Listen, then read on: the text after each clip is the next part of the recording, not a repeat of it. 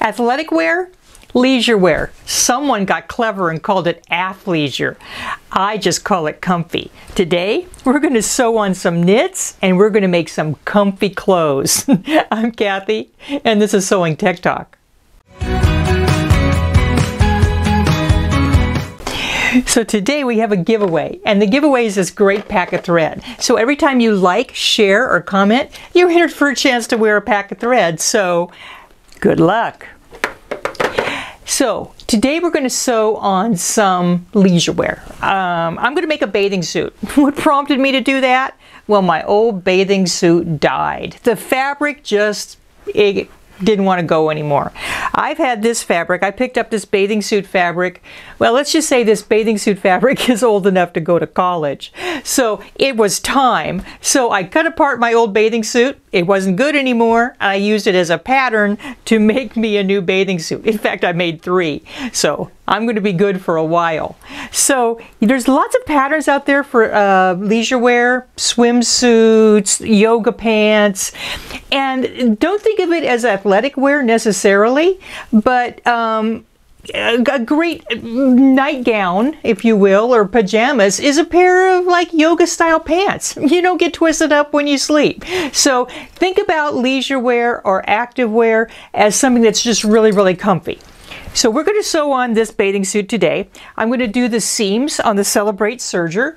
We're going to do a 3-thread wide seam on the Celebrate Serger to construct the suit together, and we're going to put elastic in the arms, eye, and in the neck, and we're going to actually finish that off either with a cover stitch or on the sewing machine. So this is kind of like one of those stories where you can pick where it goes, but we're going to all end up at the same place, even though we might take 2 divergent paths to get there. Let's talk a little bit about the supplies, what you need to make some great athleisure wear. Well, first of all, I have a handout for you, and in the handout I talk about the different supplies, what kind of patterns you're going to look for, and how you're going to kind of finish that up and put it together in your project. But let's talk about the supplies. Basically, the first and foremost thing is you're going to get a pattern, and your pattern is going to determine what type of fabric that you get. Knits are as varied as people on the earth. There are more stretchy fabrics, less stretchy fabrics. For example, I have this knit, which is just a simple cotton knit. It's not really very stretchy. It only stretches from side to side and not very much. It's a 2-way stretch. Now this came out of my bathing suit that I took apart, and this is called a power mesh, and it stretches this way and this way, and it has great recovery. It's the kind of fabric you're going to use to keep everything held in.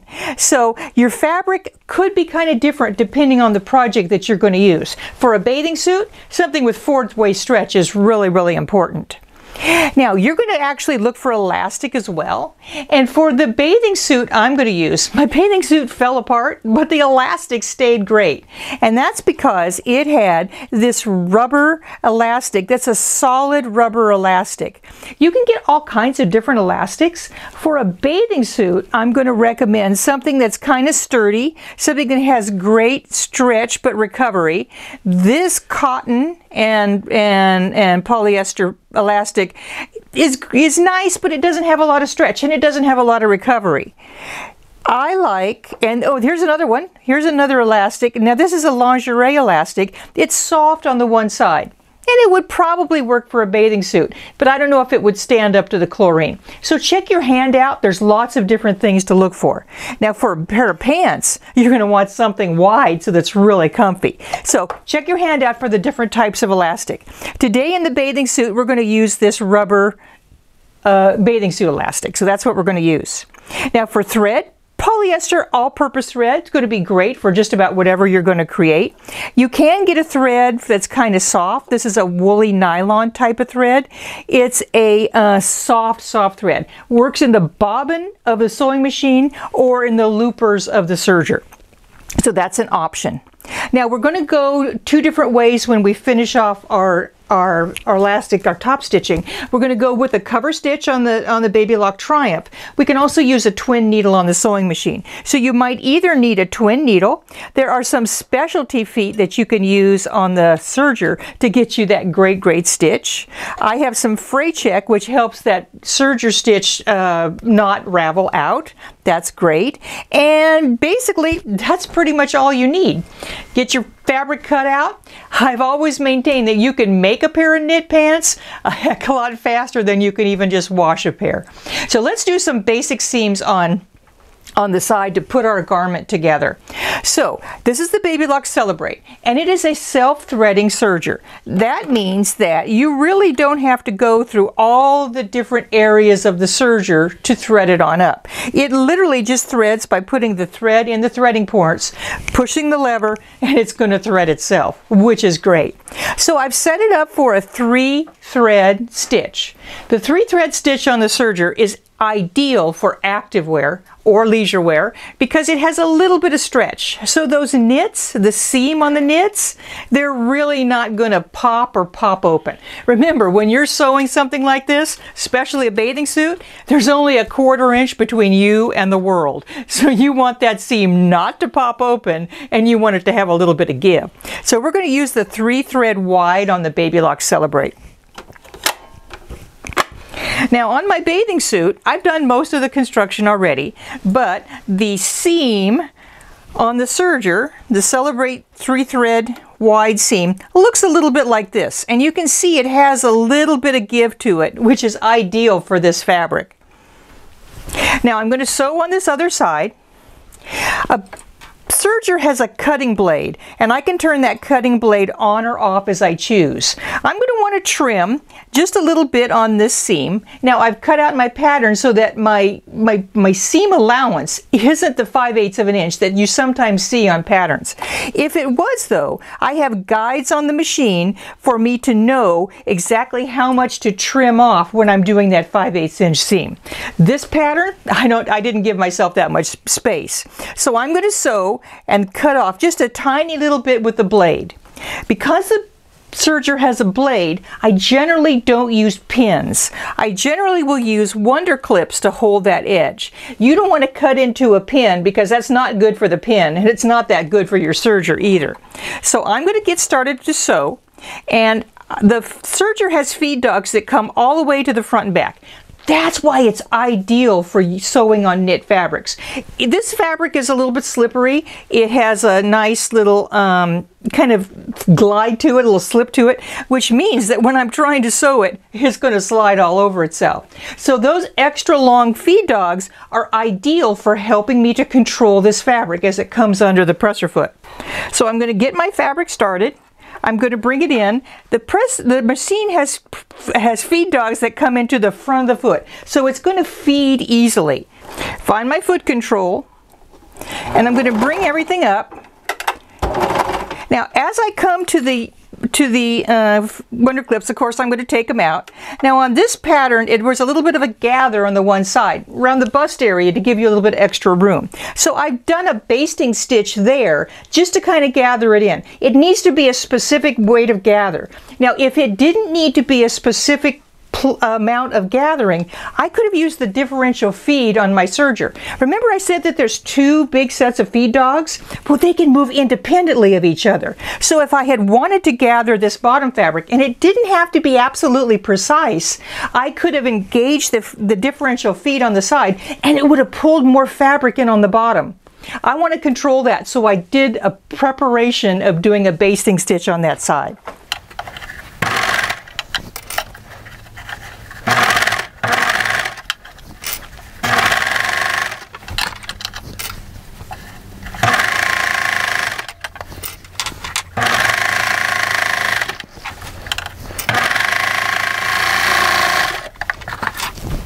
Now there's my seam. With a serger, it looks absolutely professional, and it has just enough stretch to it so I know that seam's not going to pop out if I want to dive on in. So that part of my bathing suit is absolutely good to go. Now let's talk about finishing off the edges.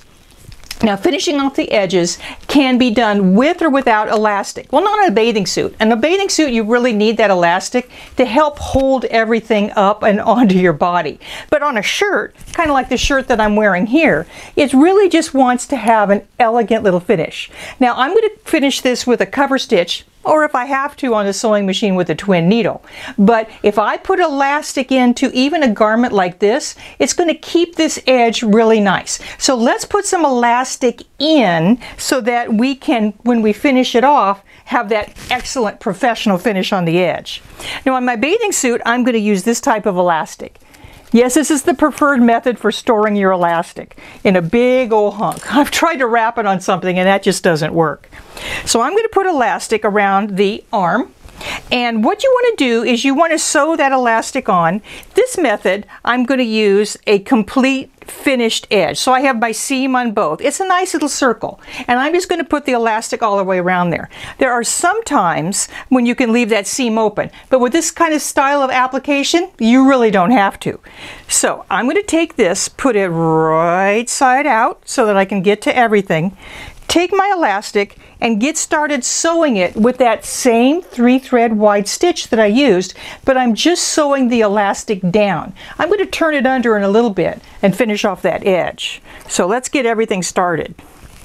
So I'm going to get my fabric underneath, lift the presser foot, and get it so that the fabric is controlled under the foot of the machine. Now let's bring in our elastic. Let's find the end of it.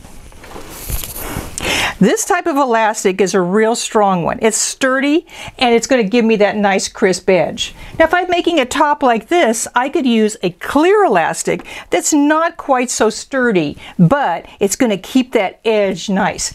The same technique works for both. Get my elastic here. Now I don't necessarily need to trim this elastic, so I'm going to turn the knife off. I'm going to turn the cutting blade off, and I'm just going to sew right around that edge. Get everything up and close, lower the presser foot. Now here's the trick. A lot of people, when they're putting the elastic on, they want to kind of stretch it. And if you do stretch it, what you're going to do is you're going to pull in that outside opening. You really don't need that. You're really just putting the elastic in so it holds everything in place. So the trick is going to be to sew it on so it's nice and flat.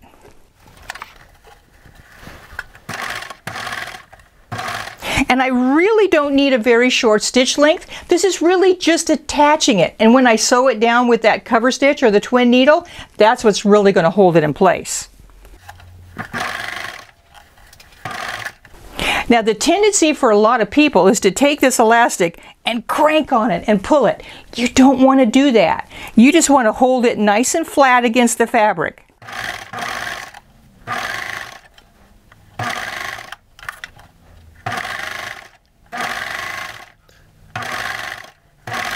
Now I'm coming to the shoulder seam, and in this pattern I have a lining on the front. So I have that shoulder seam has the seam of the fabric, the Serger seam that I used before, and it has another 2 fabrics as well. So there's 4 layers of fabrics there. Now the machine can handle that really, really well. But when it comes up to that, it might need a little help for it to flow through easily. So I generally use a little cocktail stick, a little pusher, to kind of give it that extra little help when I'm coming to something bulky.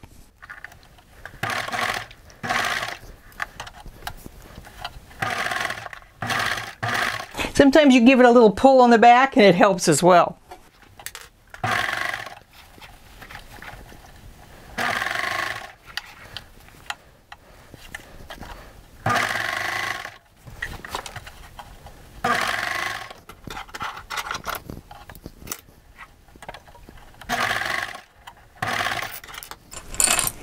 Now when I come to the very end, what I'm going to have to do is I'm going to have to overlap that elastic just a little bit. I don't want to do it too much because it would be bulky.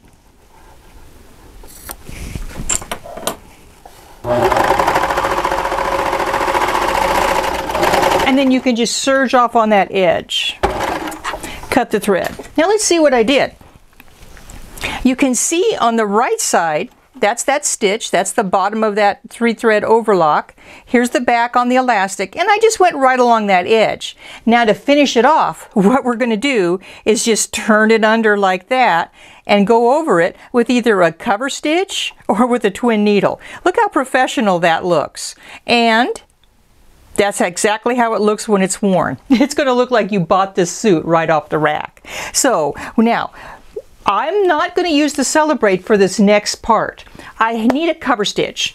The Celebrate is a serger that does an overlock stitch. It doesn't do a cover stitch.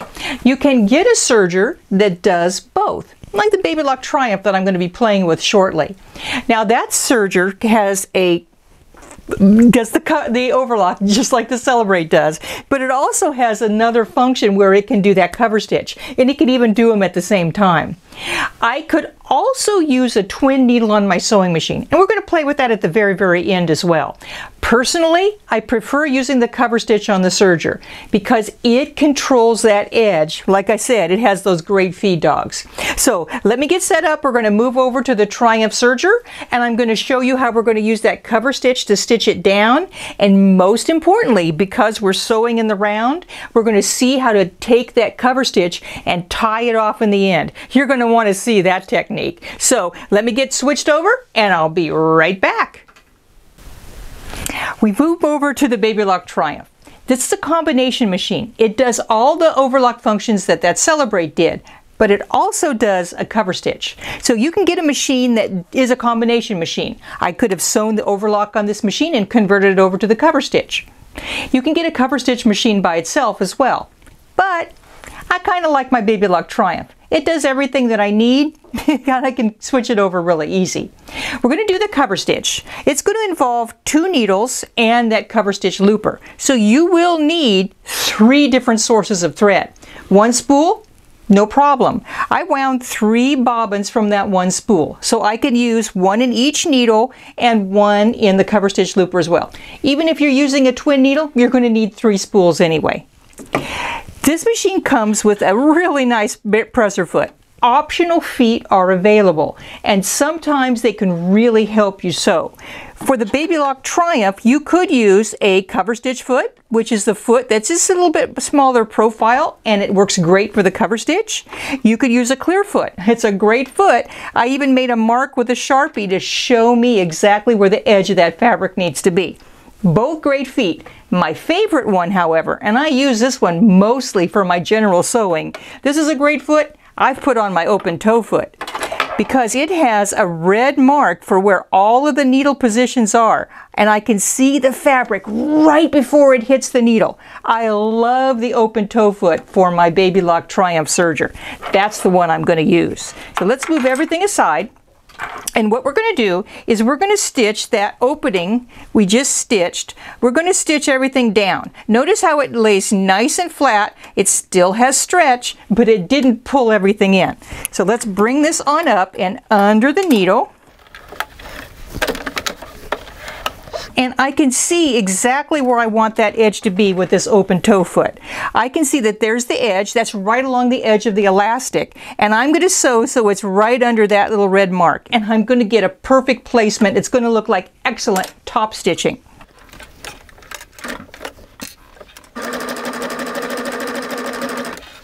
Now the same thing is true. When I come to this bulky seam at the side, the machine's going to handle the thickness. But what happens is it gets a little bit caught when it comes on through. I can lower the pressure because this machine has the ability for me to lower the pressure on the foot, which will help it. But because I have that open toe foot, I have my little pusher right here, and I can really help it go so I don't get a big stitch when it finally goes under that foot.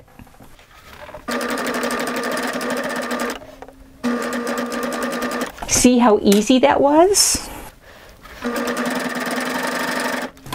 Now we're sewing in the round. When I put that elastic on, I just serged right off the edge, and I hid that tail. I can't do that here. So there's an absolute trick when I come to the end. Let me hurry up and get to the end, and I'll show you that, and I've written it all up in your notes because it is so slick once you know how to do it.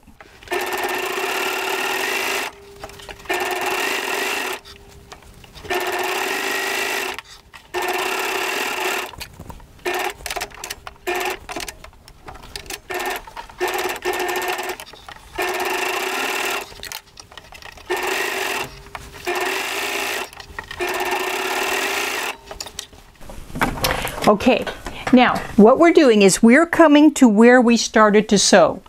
The cover stitch is just like a chain stitch. That's the stitch just like on the top of a bag of dog food or bulk food. And you know, you pull that one magic thread and everything comes open. Well, the same can happen to the stitch, but there's a way to stop that from happening. And what we need to do is take these top threads and take them to the back.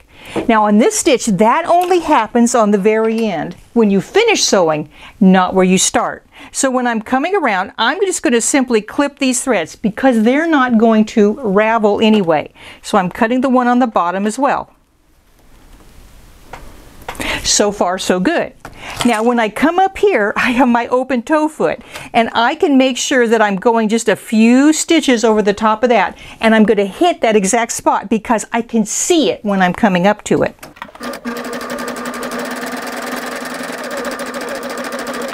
Now I've gone 2 or 3 stitches over the top. Here's the technique to keep those threads from raveling and pulling them off to the back. It's written up in your handout, so don't worry if you miss a step. I'm going to take my needles to the highest most position, and I'm going to raise my presser foot. I'm going to take some stick, something just like this, go under the foot, under the needles, and pull those 2 threads right to the front. Got it? Now I'm going to take them and I'm going to grab those loops and just give those loops a haircut. Let's cut them. So far, so good. Now, I'm going to pull the fabric back and away so it clears those feed dogs, and I'm just going to snap it just like that, and that pulls those threads automatically to the back. The last thing to cut is that little cover stitch looper thread. I take these, I tie them into a couple of overhand knots or maybe a square knot, and that's not going to come out. So that's a pretty cool technique. Now the way we finish this elastic, along the edge, we just top stitch pretty close. Look at how professional that looks. If you're doing the waistband of a pair of pants, it's not that much different. It's just that the fabric is wider. So here's the waistband on these funky pair of pants that I made. You can see there's that cover stitch, there's the elastic coming right along the edge, and here's the back. And it holds everything down really easy, and this elastic is not going to roll. So great finish there. Serger is my preferred finish for the very bottom when I'm doing that hem on a knit. So here's the bottom of the pair of pants. Now the elastic, there's no elastic in here, it's just turned up and stitched over, but you can see how professional that finish looks. So a cover stitch machine really gives you a lot of options. I prefer the cover stitch for finishing off my knits. You can do it on a sewing machine. On a sewing machine, you would use a twin needle. You still need those 3 threads. We're going to go over to the Presto, and I'm going to show you that really, really fast. But I really do like the cover stitch machine. I get it. Maybe you don't have a cover stitch machine yet. You have to do it on your sewing machine. I understand, but cover stitch, going to be a great way to go. Let's head over to the Presto and I'll show you really quick how you can stitch that down with a twin needle, and then you're ready to sew some activewear. So we're going to finish out on the Presto 2. Now the Presto 2 is a regular sewing machine. Remember, the sewing machine is your very first commitment, your very first purchase, but with a twin needle you can sort of kind of get a something that's kind of like a cover hem. Let me show you what that looks like. I thought you might like to see it on a piece of muslin before I stitch it on my bathing suit. So here's the 2. There's a twin needle and there's the cover stitch. Now let's look at the back. That's where the real difference is. So the twin needle does do sort of a cover, and if this was a stretchable fabric, it would stretch. The cover stitch, a lot more covery, and that's why I prefer that machine, even though the sewing machine can sort of do it. So cover stitch is the bomb. So have the twin needle in. When you're threading up for a twin needle, you just have to have those 2 separate threads coming on in. They travel as one when you're threading the machine. You split them at the needle. This machine comes with a twin needle, and it comes with a fairly narrow one. I, however, have put in a 4.0, which is a wider distance between, and it gives me the look that I want, just a little bit better for sewing my sewing machine edge down, my swimsuit edge down. Do it pretty much just like the other one. I'm going to take that, fold it under, put it under the presser foot, and I'm just going to stitch, and it's going to stitch those two lines and give me that back and forth on the back.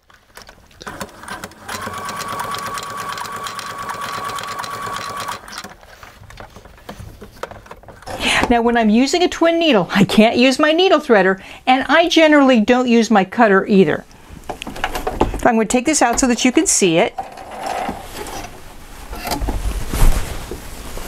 So there it is. Not much difference on the front between the serger and the sewing machine. On the back, it just doesn't cover quite as well. So you can use a sewing machine. I really like to be able to use my serger for both the overlock functions and the cover stitch functions. So I bet George has a great deal for you on any machine that you pretty much have to get. So I'm going to send it over to George. I'm going to finish up my swimming suit because I'm hot. I want to go swimming. So take it away, George. Tell them all about the deals they can get on any machine that they want. Thanks, Kathy. That was an incredible presentation. Don't forget to click on the link to download the outline for today's presentation. Now, the Babylock Presto 2 is one of our most popular machines. It offers high quality features at a very affordable price. The 7-point feed system really handles the fabric from denim to sheer, even elastic. Plus, it's so easy to access all 100 of these stitches. These stitches are quilting stitches, satin stitches, decorative, utility stitches. It even has 7 one-step buttonholes as well as built-in alphabets. So you see, this has plenty of features. But wait, there's more. For the first few that orders, you'll get this bonus that includes a set of rose gold scissors, all kinds of Class A needles, and some different thread, both utility and decorative thread. This has a value well over $150, and it's included free while supplies last. You know, a serger can truly cut your sewing time by half and give you a much more efficient and better quality stitch. The problem is many sergers are difficult to use. The Babylock Celebrate has their original air threading feature where it threads both upper and lower loopers with a burst of air. Plus, it even threads both needles. This serger instantly can change to a rolled edge just by a turn of the dial, and you get a beautiful finished rolled edge.